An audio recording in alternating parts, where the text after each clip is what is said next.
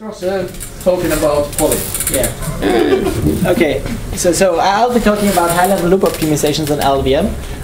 So this is a talk about poly, a tool I've been developing in Llvm, not myself alone, but with a couple of other people. And so just before I really start with the talk, I would be interested, did anybody of you hear about poly already? Okay, a lot of people. Okay, like if anybody of you gets bored, because I kind of repeat a little bit, there's a couple of new stuff in those slides. So if anybody gets bored, please just complain, and like we can, or like let's say it differently. If you get bored, find something you're really interested in, and we're gonna go a lot deeper into that because it's a little overview and a couple of things I'm going a little bit deeper. And the next thing is I like very interactive talks. So again, that's motivation, like interrupting me whenever you can. So we skip the useless slide about myself, and we start about like what is poly. So this is written above. So basically, it's high-level loop transformation framework for Llvm. It works on the Llvm compiler IR, so on the low-level IR, and it models only memory accesses, statements, and how they are executed in a loop. So loop iterations basically, and their execution order. And what we explicitly do not model are the low-level instructions or the CFG, as you normally see it on Llvm IR. So I just start with an example to kind of get people going. Just put it on the slide and wonder, do you understand what I put here? Do you see this relation? So basically it's a loop transformation framework, so it's obviously we have a loop. And this is very interesting because that doesn't work at all, because here there is the statement. Okay, so that does not work. But that does also not work. Just a second.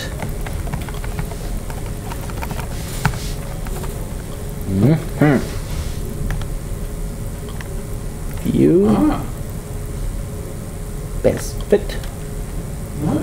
Wonderful. Awesome. That's awesome. So yeah, this is the loop, and this is the statement written in a little bit kind of detached way. And the interesting piece is that kind of like this is a C loop, as you kind of know it. Normally when poly is working on Llvm IR, all this stuff looks very, very different. For the moment, we don't care about that. What interesting is to figure out like what is the relation between the actual loops and the mathematical representation we are using. I don't like the mouse here.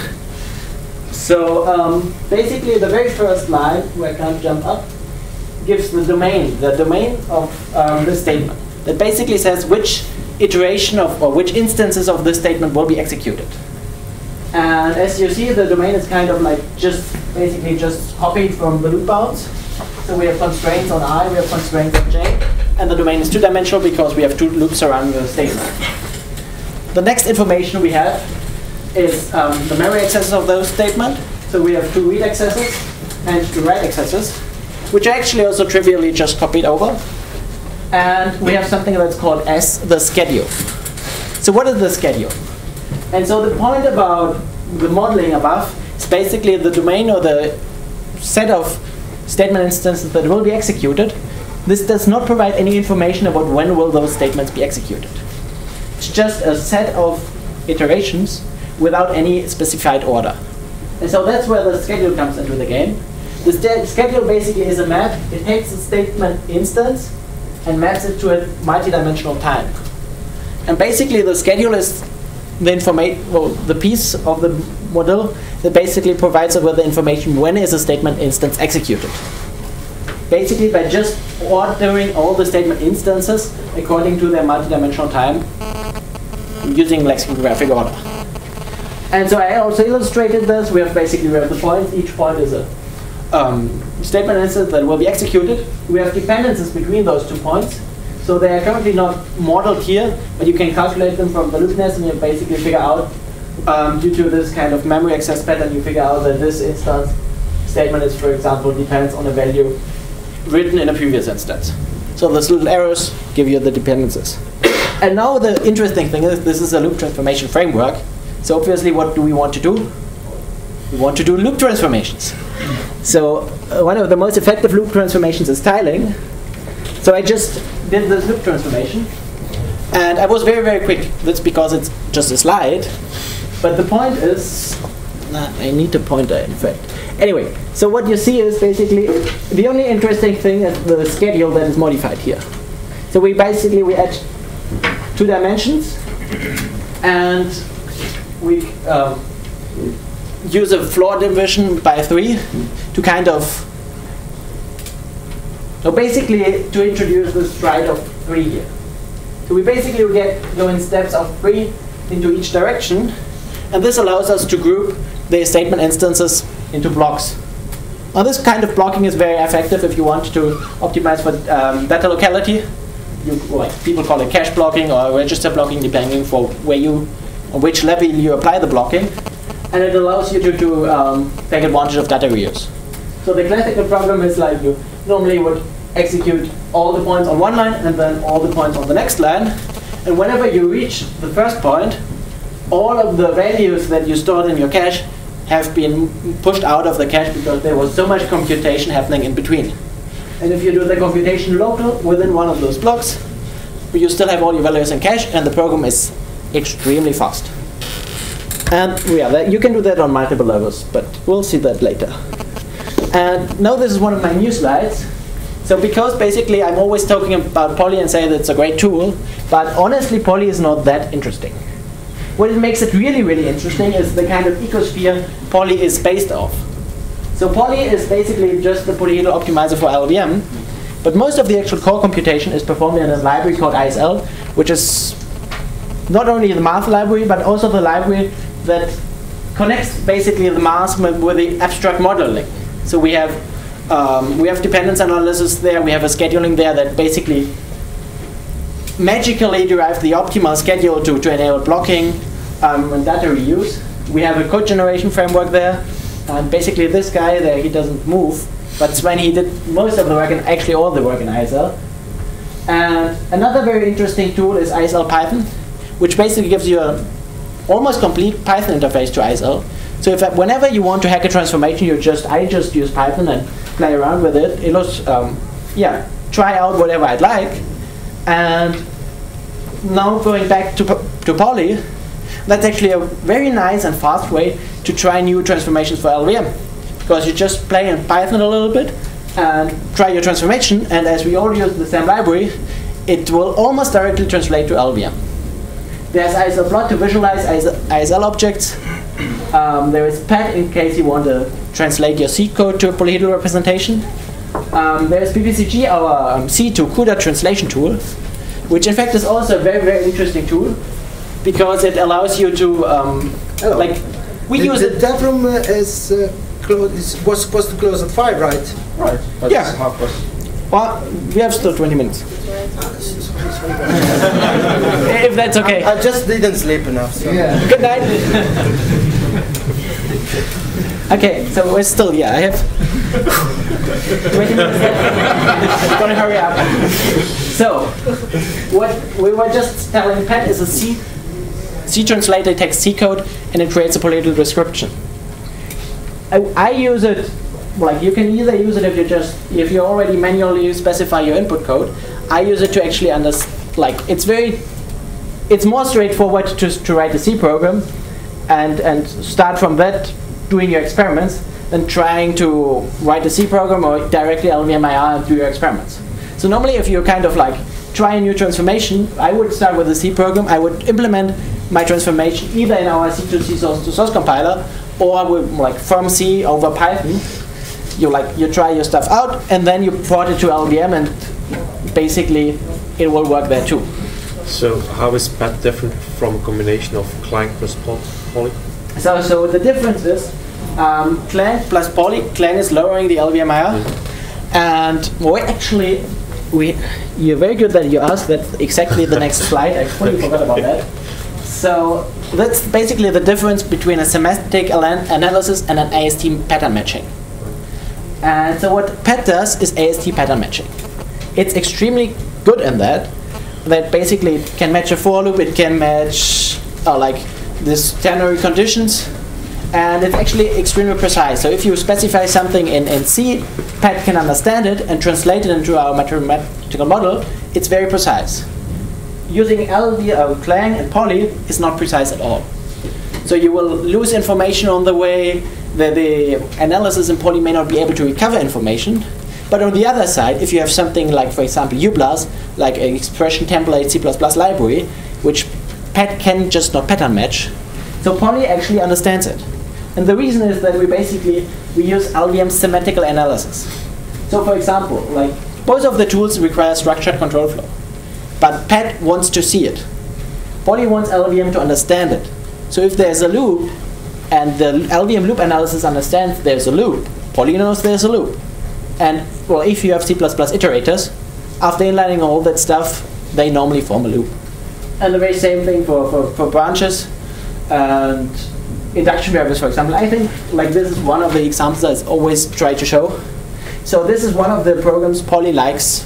Poly is perfectly fine analyzing such kind of programs, because basically after lowering C to LVMIR, programs look like this. And people would say, okay, normally you don't write a program with so many pointers and with do while and maybe some crazy stuff, but basically actually people do. It's not just C++ templates that create such programs, but like if you have a couple of macros and something, in an actual production system you very, very quickly end up, just by accident, with such kind of programs. And so the other thing is, for example, like the area accesses, which are actually pointer accesses. On LVMIR we only have pointers. So Poly is forced to recover information from pointers. Which on the other side means we don't really care about if the program uses pointers or arrays. As long as the data types behave like as an array, and Llvm and consequently Poly understand the behavior, we just model them as arrays. Yeah, the same I probably said already is true for the induction variables and for, you don't see the access function of the arrays because they are not arrays, but if you would have an array, Poly would understand them the same way as PET would understand them. However, PET requires the programmer to explicitly write an array, and PET is a little bit more clever, so it can do some manual inline, like some inlining to kind of recover a couple of expressions. But basically, if you do not have control over your source code, PET is very likely, the program is very likely not in the form PET will understand it.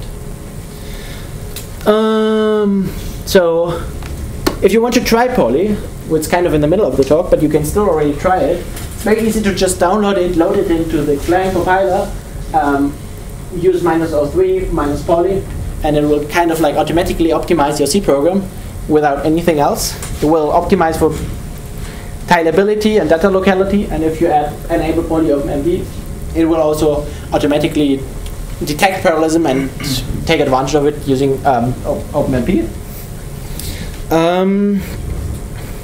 So those are a couple of flags you can use. So there's Poly report, which basically tells you which code region we found something interesting.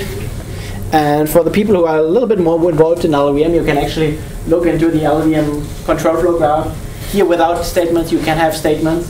And we basically highlight the scopes we can detect. For scopes we cannot detect, we actually, I didn't show it in this example, but we normally show at the top of those boxes error messages when a scope cannot be detected. And so what is scopes stand for? oh yeah, scopes. This is actually a word that's incorrect, but it's like the abbreviation for static control part, which is basically everything we can handle with Poly. So actually we can not only handle static control, and Poly can also not handle all static control, but basically kind of like those restrictions like structured control flow, structured branches. Yeah, there are a couple of more restrictions, so you need to have affine loop bounds, affine array subscripts, so you don't want to have something like I times a parameter. Those are like basically having all those rules. And then when Poly shows something green here, that's what we call a scope, and that's where we apply the optimizations on. And yeah, so basically one thing I still wanted to say. So this is basically running Poly in Clang. It's a good use case for Poly, but that's definitely not the only use case, and I actually think it's not the best use case. Poly is a framework to write optimizations. A lot of those optimizations are very, very targeted to very specific problems and very specific hardware. And we, for example, use this in PPCG to generate CUDA code for certain applications. And I think that's where Poly is very, very powerful. The OpenMP, is it using the pragmas or are you detecting automatically? We detect parallel loops. This is something very trivial. Like after you got the scope and the representation, detecting parallelism is trivial. And so I just wanted to show you like one transformation you could, for example, do. So we have again our two loops and a domain and a schedule. And what we now want to do is register tiling. And register tiling is very simple. You just kind of tile it by a 2 and 2, and you kind of get this loop.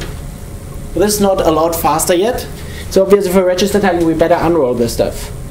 And then we get this code, which is register tile, but again, I'm not sure if it will be a lot faster, because now we have this kind of boundary conditions here. And so one of the nice things we get using our polyhedral model and basically auto-generating this code from an abstract representation is not only that we kind of specify an option and the code is unrolled, which could probably do the Llvm loop unroller also. The thing is that you can actually like unroll on a kind of semantically higher level. And this is kind of unrolling combined with, I call it full partial tie separation. So basically what we specified, I didn't specify the option string here because it got a little bit more complex. But what we can do is basically, the reason for the conditions in the code is that some of your tiles, and just go back to the start, actually you don't get any full tile here. So basically in this case all the tiles are partial tiles. All the tiles intersect with the boundary of the iteration space. So here you cut off the lower right corner, here you cut off the left side, and actually what you want to distinguish is those partial tiles with the full tiles that are actually 3 times 3 on all sides. And the nice thing without the polyhedral model and with actually the ISO code generation framework we have is basically we just give it a set of tiles in terms of like a mathematical representation for which we specify this is the set of full tiles, and on the side we have the set of partial tiles. And that's exactly what we did here. And basically this code where you just have the 4 statement instances without any conditions are the full tiles. And all this code that I do not understand, maybe you got it, it's basically all the messy code you need to create to be still correct. This will never be executed, or maybe 1 or 2 times. But this is kind of what you need for correctness, and this is what you need for speed. And that's how you basically implement a very simple register tiling, using poly, using the IST generator. And so I know like there are some transformations in Llvm. For example, the loop vectorizer actually does something like this on the innermost loop level. And my point is that basically if you do something more complex, go to more advanced tile shapes, to go include more than one loop level, this code very, very quickly becomes very, very complicated. And if you reason about how to express this code in LVMIR, like that you need to generate 2 loops or 3 loops at different levels, have if conditions around them, have modular things, like getting this right on an LVMIR level is very, very difficult. On the polyhedral level, it's very, very simple, in fact, because we can, we provided a schedule, and we can prove on the mathematical model that the schedule is correct. And then the code generator will just generate code for it that is correct. Or, it will also have bugs, but okay, it may also have bugs, but I still claim it's a lot easier to rely on the code generator, which is normally a lot more reliable. And in case it is not, the test cases are normally a lot easier than such a big test case where you actually, may fail. So running out of time. No, I am also critical with the time. So this is just one example of how you can reason about a more complex transformation even. So this is a 3-dimensional iteration space. So basically 3 loops, and we also do a tile. This tiling is you have basically one dimension here, one another dimension going up, and then one going out of the picture. And so those tile shapes are not rectangular, but kind of like they are diamonds, so it's kind of skewed, they're still parallel. And this is a tiling that for stencil computations has shown to be very efficient. The reason for this tiling being efficient is basically that you get 2 dimensions of parallelism. So we have a paper about that, and it's not really important how it actually works. The point is that the tile shape here is already a little bit more complex that I could actually imagine to implement on LVMIR. I also tell you this time trap is not optimal. Does anybody see the problem without actually understanding the question? It's one is green, the other's red. So I made this little red point here. And so the context and where we generate those tiles is we generate GPU code. And this dimension going upwards is the time dimension. And basically this little red points at the top means that at the very last time step within each tile, we have a single iteration that is executed on our GPU. This means one computation on an extremely highly parallel device, which is just extremely inefficient. So I wrote a nice paper about how to optimize this, and I said this is way better. Because now we have a lot more points on the top, we got a lot more parallelism, we can fully load our device. So even without you actually understanding the problem, you may get an intuition that this may be more efficient. So who is interested in implementing this on LVMIR? Do you see how the code needs to look like? I had, even with the mathematical model, I had no idea, so I was writing this ISL plotting to just generate the big pictures, and then I was proving by picture that it works. But yeah. So basically this is like some of the use cases where I say, like if you have really a compute intensive problem and you know you can do better than what a normal compiler can, I think those are tools that allow you to focus on the actual problem and forget about the low level details. There are a couple of research users already. There are also companies using Poly, but I'm not sure if I'm allowed to put them on the slides. So we're going to conclude. So Poly is a high-level loop optimization framework. It provides precise analysis and complex transformations. There's an included automatic optimizer for data locality and handleability. You can test it on Clang, but the more interesting case is actually to adapt it for your own problems, for your specific hardware, for your specific target, and try if you can use basically the flexibility it gives you to create new interesting optimizations. Yeah, well that's it. Thanks a lot.